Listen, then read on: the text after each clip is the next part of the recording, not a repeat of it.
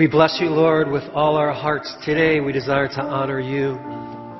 We join with the psalmist to declare that you are worthy to be praised because you have heard the voice and the pleas for mercy from the hearts of your people. We declare you, O Lord, are our strength and our shields.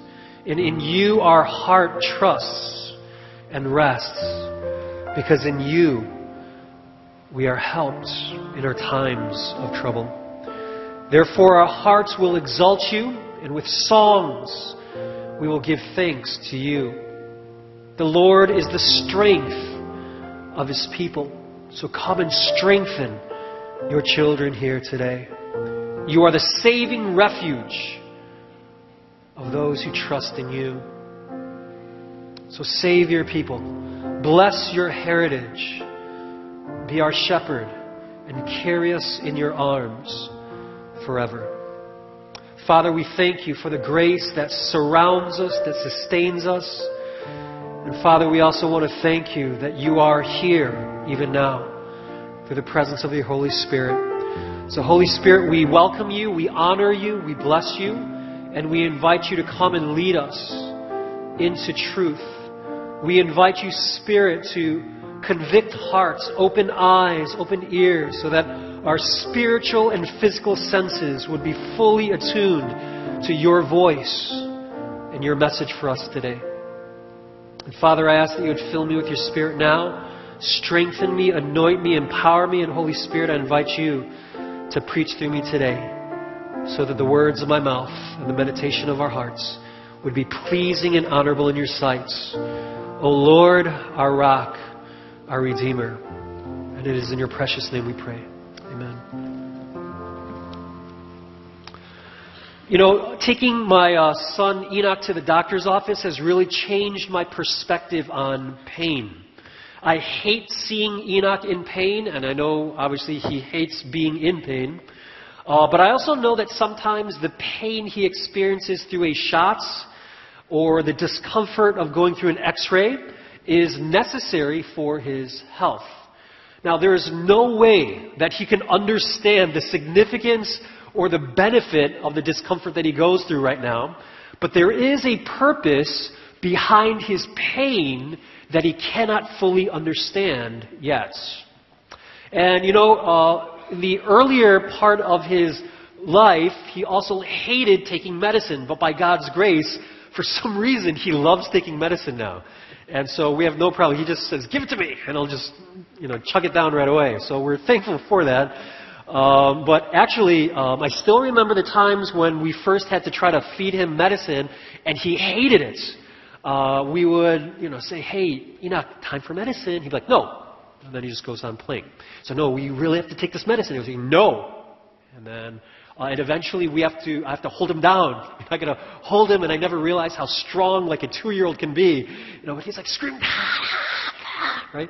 So finally we force it in, and we don't really know if it went in because everything's smearing everywhere and falling out of his mouth, but we're just hoping something got in there, And what also surprised me is as he's fighting, he's screaming, no, I hate this, stop it, I hate you, stop it, stop it. And then right when he's done, he'd be fine. He goes back to playing right away, And I was always mesmerized at how quickly he can get over what it appears to be such a traumatic experience. He could move on very quickly. So I'm thankful for that. But even though it was so difficult for me to see him going through that kind of pain, I knew he needed to go through that in order to heal and benefit his body. And that whole process has helped me see even my pain through a different lens, through the lens of my Father in heaven. You see, our perspective in times of pain is crucial as we navigate life through faith. And so what we want to explore today is, so how should we view our days of pain as a people of faith? How should the factor of pain influence our perspectives on life? And that's what we want to look at today. So turn with me to 1 Peter chapter 4. And we'll look at the proper perspective we need to have in our lives, especially during times of pain. And you can follow along with me in your outlines as well. And first and foremost, it is in our days of pain that gives us the opportunity to love Christ more than comfort. So everyone repeat, love Christ more than comforts. All right, so one of the biggest challenges in our times of pain is our desperate desire to pursue comforts more than pursuing Christ. Because that is our default tendency by nature, right? As fallen, selfish, comfort-seeking humans, when we're going through a difficult time, when we're in a crisis, when we're going through pain, we immediately want to have our pain relieved as soon as possible, right? That's our default nature. But Peter tells us in 1 Peter chapter 4, let's look at verse 1. He says, "Since therefore Christ suffered in the flesh, arm yourselves with the same way of thinking, for whoever has suffered in the flesh has ceased from sin." So once again, Christ is our example in our days of suffering. Verse 1 says, since Christ suffered in the flesh, meaning while he was physically here on this planet, since he suffered during this time here, it says, arm yourselves with the same way of thinking. Or another way we could put it is, arm yourselves with the same attitude, with the same approach. Meaning, just as Jesus walked the road of Calvary to suffer for doing good, have that same attitude in you. So be ready to suffer for doing good. Because suffering will come when you carry the cross. It comes with carrying the cross as we follow Jesus. Suffering will be a part of following our Savior. And so we must understand this. Then he says, for whoever has suffered in the flesh has ceased from sin. Now, it does not mean that if you suffer, you're finished with sin. What he's saying is, when you choose in your suffering, when you choose Christ over comforts, meaning you choose to desire to please God more than just pleasing my flesh, in the midst of the pain, when that is your desire, you have overcome a major source of temptation that people fall into. A major victory of faith is to say, life is hard, but I trust Jesus. To say, I want to be free from pain, but I want Jesus more. Therefore, don't let suffering allow you to compromise into sin. Instead, in your suffering, stay close to the Savior. Because that is one of the most fundamental purposes of pain, and that is to draw you closer to the suffering servants of Jesus Christ. Amen? Because the true comfort that your soul needs is only found in Christ. If we seek comfort from our pain apart from Christ, that comfort cannot bring the peace and strength for our soul that our souls are really longing for. You see, again, it is the default nature of us that when we're in pain, we want comforts. But for far too many of us, we look for comfort in the wrong places. Because true comfort that will strengthen and bring peace is found in Christ. Ice cream cannot do that. Shopping cannot do that. It is when we pursue Christ more than comforts that we receive true peace and strength for our souls. You know, the horror of Boko Haram has been in the news a lot this past year. His kidnapping and selling of hundreds of girls earlier this year made headlines around the world. And his gang of terror has also completely destroyed villages and cities throughout Nigeria that had heavy Christian presence or influence. In June of this year, just a few months ago, over 100 of Boko Haram's men dressed in military attire attacked a Christian village on a Sunday while church services were happening. And this city in Nigeria went into chaos as these men started literally killing and slashing people in the Sunday morning worship services. Many people were slaughtered that day, including many young children. John Yakabuku was there, arriving early to attend his Sunday service. And he was going to attend the second service of that day. And while he was approaching the church building, he could hear the cries of many people. And so he rushed inside and he saw people being slaughtered and killed at such alarming rates. And in front of him was a 6-year-old boy who had just been severely severed by a machete.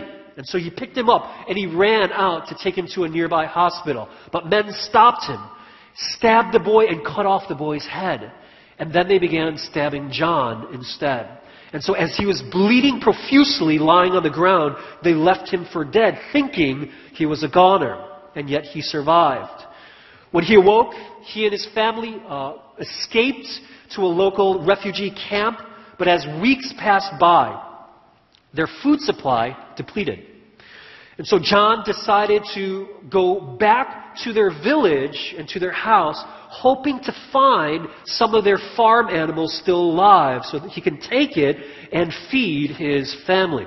And so even though it was going to be dangerous, they were in desperate times. And so he went back to his village. And he found his home, and it was still intact. He gathered some of the farm animals, and right before he left, he decided to stop inside of his house one last time to gather a few precious items like the family Bible. But as he left his house, some men saw him and stopped him, and they tied him up. They said to him, "We know you are a Christian," and they began cutting off both of his hands.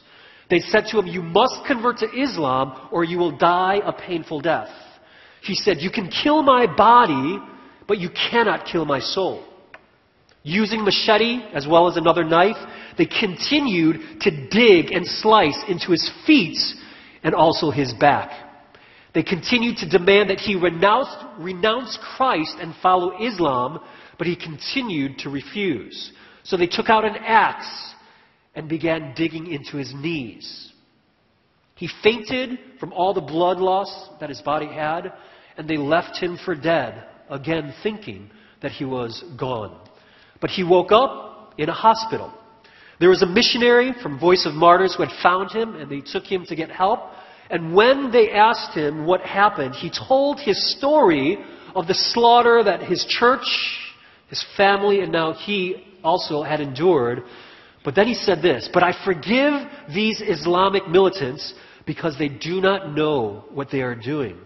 I am still here today by the grace of God. And because of Christ, my Savior, I have the strength to still speak and testify that He is Lord. Jesus is my strength. He is my protector. And He is my comforter. And as long as He gives me breath, I will never stop proclaiming His name." Fascinating testimony. That kind of response can only come from someone whose love and pursuit in life is Christ more than anything else. How is this possible? As verse 2 also says in 1 Peter 4, "So as to live for the rest of the time in the flesh, no longer for human passions, but for the will of God." Because our aim in this life is to please God. And we do life in order to do His will, not our own. We are here not to do whatever we want. We are here to do the will of the Father in heaven. To say, "Whatever you want, Jesus, we will do. Because you are our Lord. You are our Master. And we are here to serve you." Why? Because Jesus, we love you. And we trust you. So in order to navigate through our days of difficulty, we must pursue and love Christ more than comfort. And the reason why I think it is so important in this hour to hear the testimonies of our brothers and sisters around the world who have chosen to love Christ more than comfort is because our comfortable Christianity gives us a lukewarm understanding of what true discipleship is to look like. And we need that splash of cold water reality in our face every once in a while so that we remember and we can see through these people's lives what Christ-following discipleship is supposed to look like. And it is when Christ is our everything. That our pursuit, our desire, and our love is for Christ more than our own comforts. And we need these testimonies to speak into our hearts, to challenge our faith, and to refine our character. As iron sharpens iron, so one man sharpens another. And so we need to be sharpened by the saints who are suffering for the name of Christ. Amen? So it's an important place that we need to begin. That one of the purposes of suffering and pain is for us to have the opportunity to pursue, to choose to love Christ more than comfort. But there's another thing that we must be willing to do, and that is to leave the world behind. So everyone repeat, leave the world behind. Because the declaration of true discipleship is you could take the world, but give me Jesus. You could have all the toys of this world. You could have all the trinkets that this world is chasing after. You could have it, but as for me, I want Christ. You could have the world, but give me Jesus. That is the declaration of true discipleship. 1 Peter chapter 4, verse 3.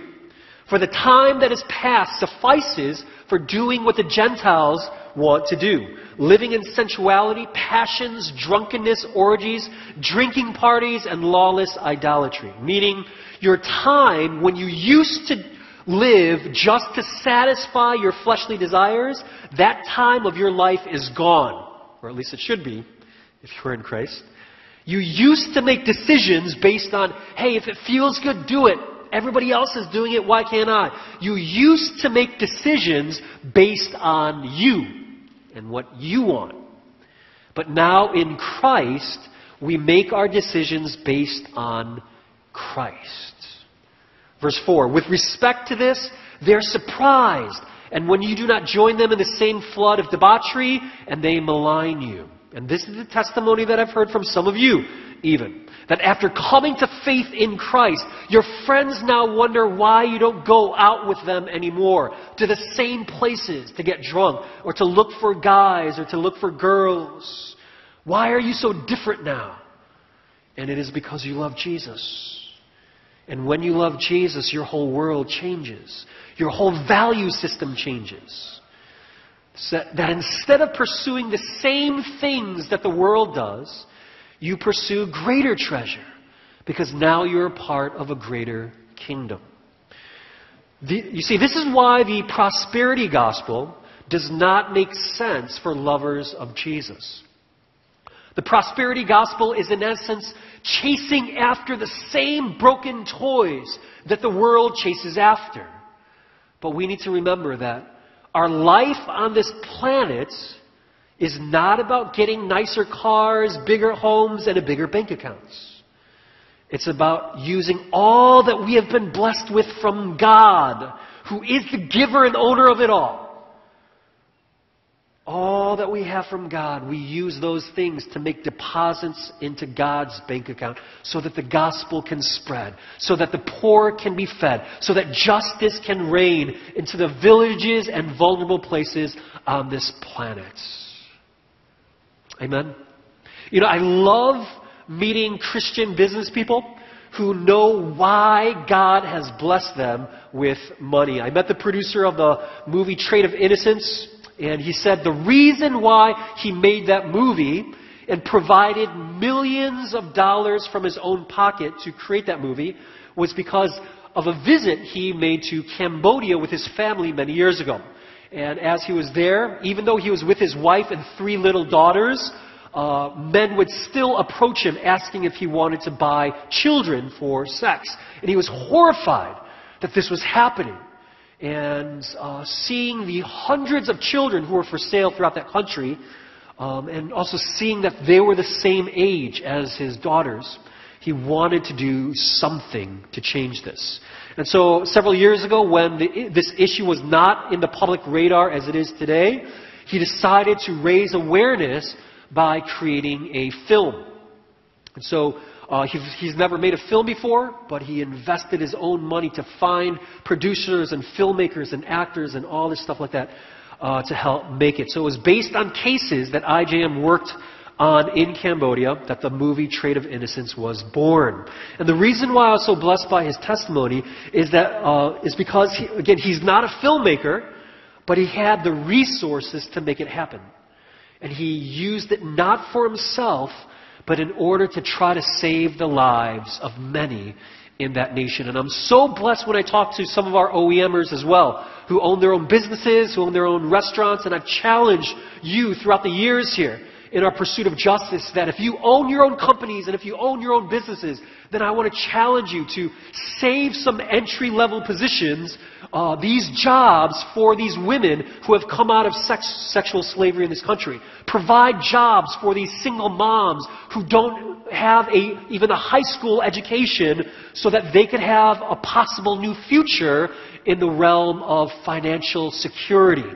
Provide jobs for orphans who have gone through the system and the institution so that they too can get a break and possible new futures for them as well. And I love how some of the people in OEM have responded, that they have saved these jobs, and some of these women and some of these single moms are now employed at these businesses because of that, and I'm so proud of them. And also I'm so excited because one guy said, you know what, my first business went so well, I want to start another business, and all the profits that come from that one, I want to put those profits back into the most vulnerable people in our community. And when I hear testimonies like that, I get so excited because I'm like, they finally get it. There are people who get it as to why God blessed them with money, why God blessed them with jobs, why God blessed them with their own companies, why God blessed them with an entrepreneurial spirit, and that is so that they can be a blessing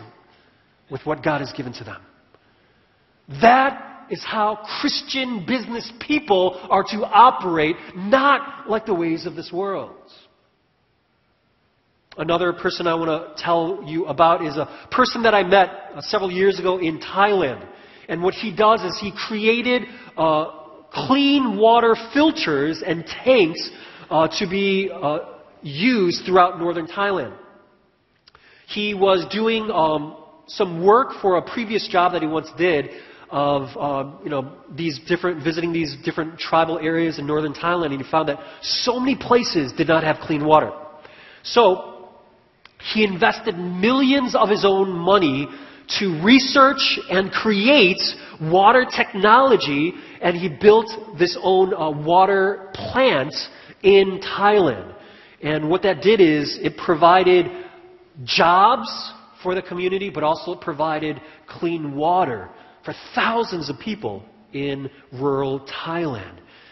And when people would ask him why he did this, he would always point them back to Jesus and says, it is because Jesus loves me and Jesus loves you. It is because He has blessed me so that I can bless you. We are blessed to be a blessing. We are blessed with the gospel to share the gospel. We are blessed with an abundance of finances to use that blessing to be a blessing. If you're financially well off, and all of us are compared to the 80% of this world that are not as financially blessed as we are, but if you're financially well off, pray that God would give you a vision and dreams, great dreams, kingdom dreams of how you can be used with the resources that God has given you to build His kingdom for the glory of God. And I stress this often, this principle that must be ingrained in our hearts whenever I speak about finances and giving, is that the reason why God has blessed you with more than you need is so that you can meet the needs of others. That is why you have more than you need. And that is why there is an imbalance in this world, where there are some who have abundance and some who are needy, so that those who are in abundance can be the conduits and regents of grace to be able to be agents of His generous heart to those who are in need. Because God is the owner of it all. God is the giver of it all. And our God is a generous God. So when you become generous in your heart in giving, you are becoming godly. Because that is what our God is like. Amen? Never forget that, people. As God continues to bless your life, materially, financially, there is a reason why God will bless you with more, and that is so that you can be a channel of His blessings into this world. You see, you live differently now because your perspective is seeing things through the lens of faith in Christ. You don't just see things differently, you see things properly. Because now, through faith, you are able to see true reality. Faith allows you to see true reality. You can now see what is real treasure and what is temporary trash. And that is when you can leave this world behind and say, you can have the world, but give me Jesus. Because you have the eyes of faith to see. And that is divine wisdom from above. And then you can also see that all of life is a trust given to us, and we will be called into account one day, as it says in verse 5. But they will give account to Him who is ready to judge the living and the dead. So we will all give an account to God one day. And this is the wisdom that comes through faith in Christ. Why don't you go to the same parties you once did? Why don't you live as selfishly as you once did? Because now you're able to see reality, that all that we do will be held unto account before a holy God one day. How we give will be recorded and rewarded for those who give in faith. So everything changes. Your choices are different. Your choices are no longer based on, does it feel good? Do I want to do it now? Your choices are now based on, there is a God in heaven who is sovereign over all things, who sees all things, and who has desired a calling in my life to be used for His glory to expand His kingdom. These are the filters through which we make our choices now. Amen? Verse 6, for this is why the gospel was preached, even to those who are dead, that though judged in the flesh, the way people are, they might live in the Spirit, the way God does. Now, the dead in verse 6 is in reference to Christians who have died. All right, this verse can, for some people, they think, oh, do we preach the gospel to dead people? Right? Is there a second chance? No, he's not talking about that. If you understand the context of how this is used, he is referencing Christians who died. Before they died, they too heard the gospel, meaning they too needed to hear the gospel. Meaning, even Christians need to hear the gospel. That we never outgrow the gospel. We must grow deeper into the gospel. The gospel is not just for non-believers or young believers. The gospel is for all believers, all ages, for all of time. We need the gospel every day. We need to be reminded of the gospel daily to strengthen our faith, to know that the promises of Christ are greater than the promises of this world. That will give us proper perspective in our times of pain. You see, especially when we are suffering and then we get into self-centered mode, we need to hear the gospel again. So that we do not focus on this momentary, temporary, present time period. but we are able to see all things through the lens of faith. So we need the gospel to remind us again why we are here. So we are to love Christ more than comfort. We are to leave the world behind. And there's a third thing through which we are to understand our lives when we encounter pain. And that is to live with the end in mind. So everyone repeat, live with the end in mind. So, the proper perspective to have in our days of pain is to always keep one eye on eternity. Leadership wisdom teaches us that you need to begin with the end in mind. But spiritual wisdom teaches us that we need to always live with the end in mind. And that is what Peter is teaching us as well. 1 Peter 4:7, it says, the end of all things is at hand. The end is near. Right? The last days are here. The end of all things is at hand. Therefore, be self-controlled and sober-minded for the sake of your prayers. So what does it look like to live with the end in mind? It means we pray. Prayer is an investment and partnership into God's kingdom that allows us to be a part of His kingdom work being built all around the world. And only those with faith can persevere in prayer, especially in times of pain. You see, only when we live with the end in mind can we see that prayer is never a waste. God moves through the prayers of His people. God responds to the prayers of His people. God is glorified through the prayers of His people. And God will reward the prayers of His people.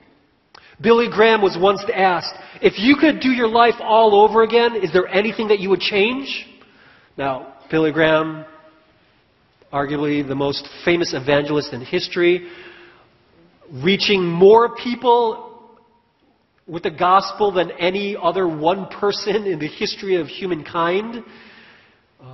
Is there anything that you would do over again? Is there anything you regret? He said, yes. If I could live my life over again, he said, I would study the Bible more and I would pray more. People who live with the end in mind know the power and the internal investment that prayer brings. So the spiritually wise will pray. It also means those who are eternally wise in our perspective on life will be people who love. Verse 8 and 9. Above all, keep loving one another earnestly, since love covers a multitude of sins. Show hospitality to one another without grumbling. Love is what we were created for, to love God and to love others. Everything else in your whole life means nothing if we do not love God and love others. Those are the two primary things that we were created for. Everything in our life is meant to be done out of an overflow of our love for God and our love for others. This verse also teaches us that it was the love of Christ that covered over our sins. It is love that shows us we are His. And it is love that is the result of the Holy Spirit's role in our lives, because the fruit of the Spirit, the fruit of a life that is connected to the vine of Christ, that fruit is love. The greatest of all of these is love. But living with the end in mind will also mean that you will serve His church. Look at verse 10 and 11. As each has received a gift, use it to serve one another, as good stewards of God's varied grace. Whoever speaks, as one who speaks oracles of God. Whoever serves, as one who serves by the strength that God supplies, in order that in everything God may be glorified through Jesus Christ. To Him belong glory and dominion forever and ever. Amen. So those with an eternal perspective know that God gifted us with abilities for a reason, that God has placed you in this period of human history, in this nation, in this city, and in this church for a specific reason. And He's given you the experiences, abilities, spiritual gifts, passions. God has shaped you just the way you are for a reason. And one of those reasons why you are here in this city, in this church, is so that you might be a blessing to this church as you serve this church. That's very interesting that He includes this as spiritual wisdom of those who live with the end in mind. That there is an eternal ramification that is impacted by our serving Christ as we serve His body, the church, today. Those with speaking gifts, to speak, teach, and encourage. Those with serving gifts, to be the hands and feet of Christ. And we do it all with the strength that God provides. Why? So that in all things, God receives the glory through your life. All of life's purposes and aim is to bring glory and honor to Jesus.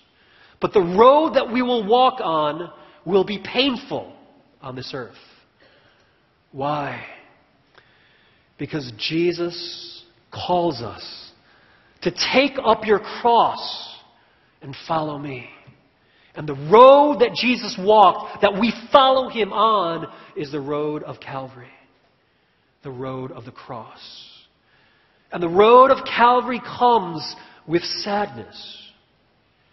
The road of Calvary comes with pain, with loss. And it even comes with crucifixion. But that is not the end. So we don't focus on the temporary pain. We don't focus on the loss. We don't focus on the crucifixion.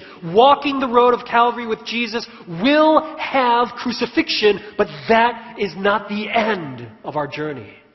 Following Jesus ends with resurrection and glory. Amen. You know, the death of Brittany Maynard made major headlines the past few weeks when she decided to choose the day of her death after discovering she had a brain tumor.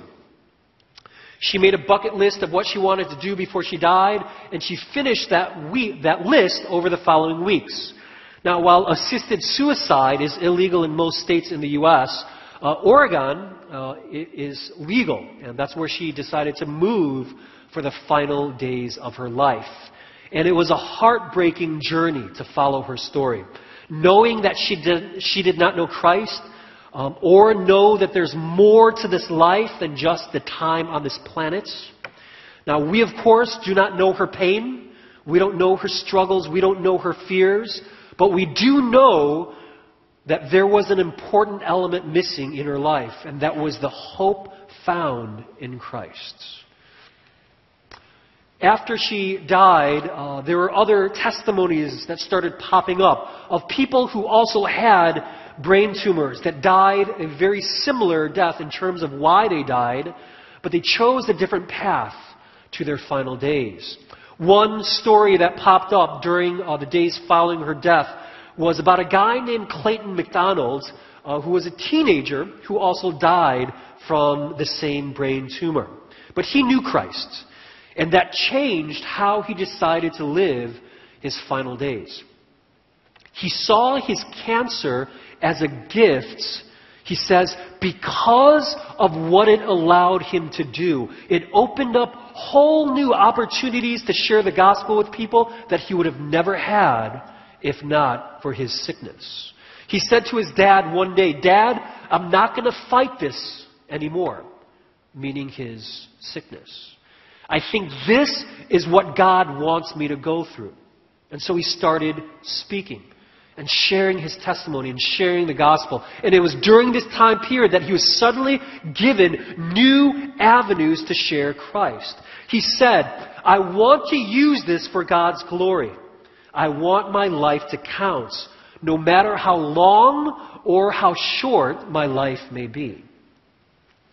Again, he was a teenager, just 18 years old at the time, and then he began to reach out to other high schools and junior highs and teenagers and other people and anyone who would listen to him. And he told people, yes, I'm dying, but here's the kicker.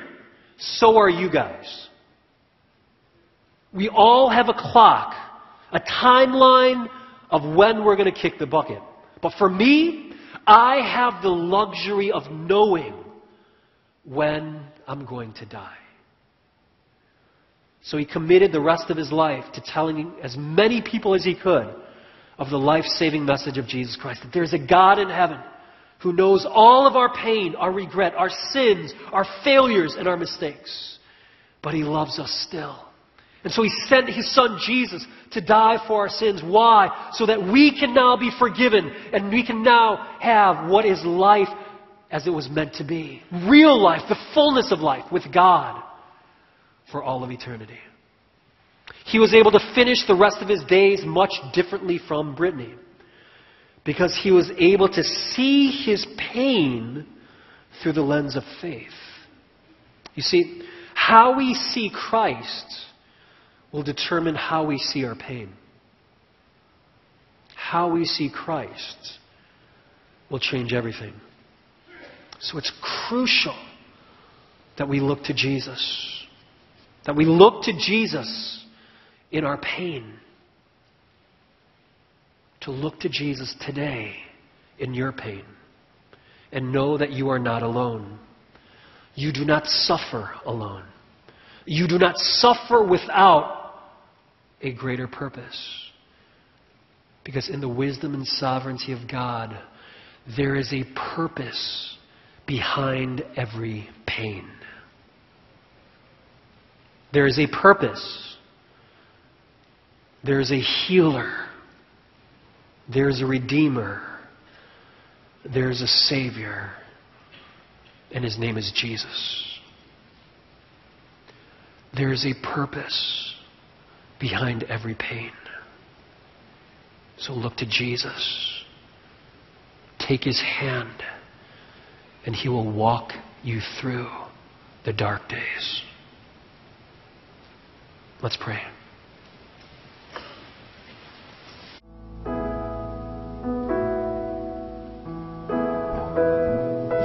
Father, we thank you for the glorious reminder that this world is not our home in its current form, that all our pain is not the final chapter, but God, that you are writing a glorious story, your story of how in your majesty, in your mystery, and in your sovereignty,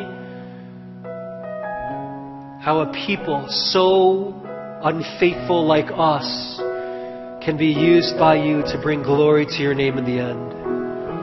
So, Father, strengthen the faith of all the hearts in this room now who are walking the road of Calvary.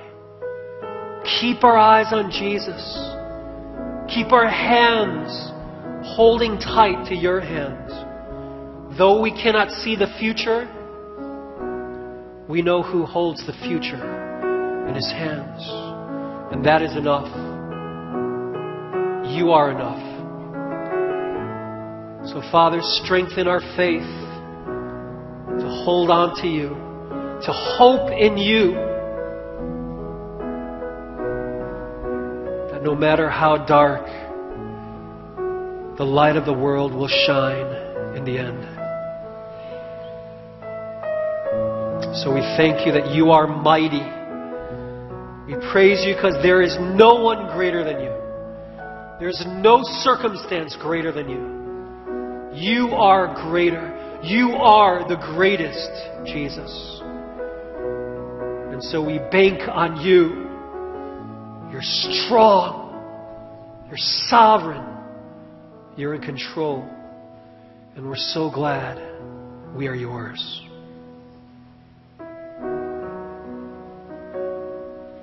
Now to him who is able to keep you from stumbling and to present you blameless before the presence of his glory, without faults, because of the saving, forgiving blood of Jesus, but with great joy. To the only God our Savior, through Jesus Christ our Lord, be glory, majesty, dominion, praise, worship, power, and authority before all time. Be exalted in our hearts. Be treasured now and be exalted forevermore. Amen.